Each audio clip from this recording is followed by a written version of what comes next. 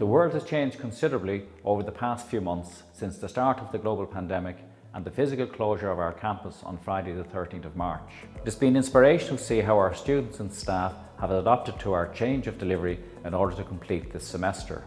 I also note that it's been an anxious time for students who are uncertain of the future. Our plans for the upcoming academic year will alleviate those concerns and show the strength of our commitment in getting students back on campus.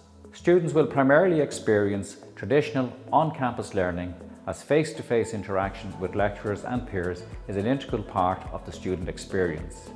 Our practical classes such as tutorials and laboratories will also take place on campus with social distancing applied.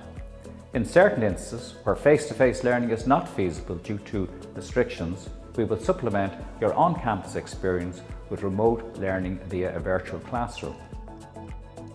Our clubs and societies, along with the Students' Union, and all our sporting and recreation facilities will be open to ensure that you get the most out of life on campus and a balanced student experience.